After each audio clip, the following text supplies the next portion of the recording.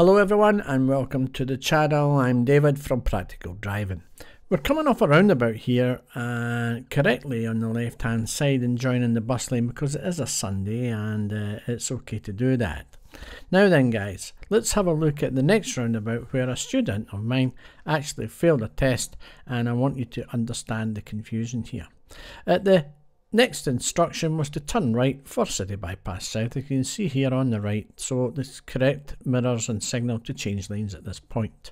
Now as you can see at the next instruction, both the centre lane and the right hand lane can turn right, so we are completely permitted to approach the roundabout in the centre lane.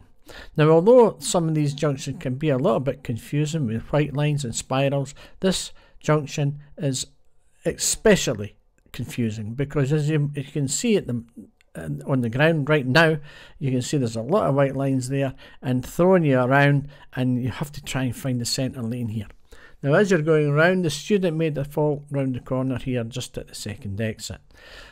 Now here in Calder Junction, the centre lane spirals out to the left lane there.